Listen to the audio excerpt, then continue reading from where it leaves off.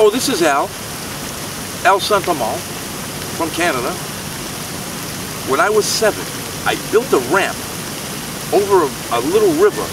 I tried to jump it when I was a kid. I thought it was Bobby Knievel. I landed right in the middle of the water. My mother came out with a broom and started beating me. I swear to God. Yeah. That's what killed him. He'd wake up in the morning when he retired and he had a can of beer at 5 in the morning. Not too bright, Dad. Oh, well, whatever. I quit drinking in 1977. Haven't had a drop. Oh, feel that. Ocean City. You ever been Ocean City, Maryland? What a beautiful beach. Cocoa Beach, Daytona Beach, South Beach, Virginia Beach, Myrtle Beach. I've been all of them. Pebble Beach, South Beach, Miami. You don't know? Beautiful. I love the ocean. My father's Canadian. I never lived there. My father spoke it, but I know my brother's name in French is back home. That's Brian. My name is Alain, and my brother's name is Robata. That's Robert, and that's it.